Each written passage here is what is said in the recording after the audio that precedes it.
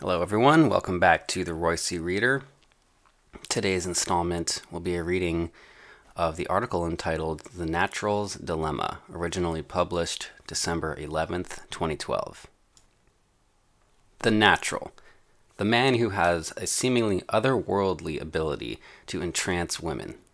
The natural, not the CEO, nor the jet fighter, nor the doctor, is the man most men secretly admire and wish they had some of his mysterious mojo. But in reality, he does not possess any magical abilities out of reach of ordinary men. The natural is similar to the self-taught pickup artist, with the critical distinction being that the former assimilated the lessons of love earlier in life. His masterstrokes paint the canvas of women effortlessly because he has been in training since he first noticed that girls and boys are different.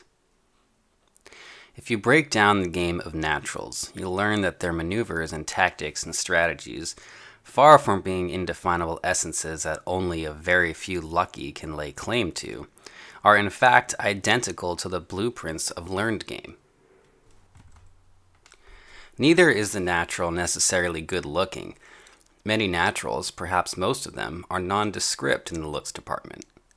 But because there is good reason to think a lot of them have inherited the dark triad suite of personality traits, they are skilled at presenting themselves in a way that projects their sex appeal, or invents it whole cloth if need be. No, what the natural has that mere mortals don't is this: unstoppable confidence. They had the alpha attitude at a young enough age that it became ingrained to such an extent they rarely yield to the temptation to doubt their appeal to women. But the externally validated natural who has spent a lifetime leaning on his looks / social connections / fame to get laid has a dilemma. As a reader puts it, and I quote, "I've said it many times before, the most pathetic thing in the world is a natural who's lost his mojo." Unquote. The very blessing that makes the natural an early adopter lady killer is the curse that hobbles him later in life when challenges arise that introduce cracks to his impenetrable edifice of entitlement. You see, the externally validated natural has not bothered to learn the crimson arts.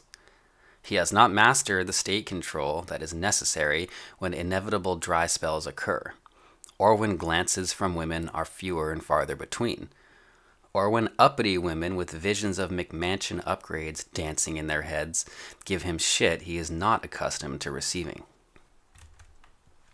He has never studied how to remain aloof and indifferent in the face of female fickleness because he has rarely experienced what life is like as a beta male who must battle to be loved rather than watching love fall on his lap like autumn leaves. The natural who understands on a more than superficial level the nature of women and who has a working familiarity with game concepts is a Force 10 charmer. Most naturals don't. They do the right things without knowing how or why they do them. When success eludes them and the expected warmth from women is missing, they are left with nothing.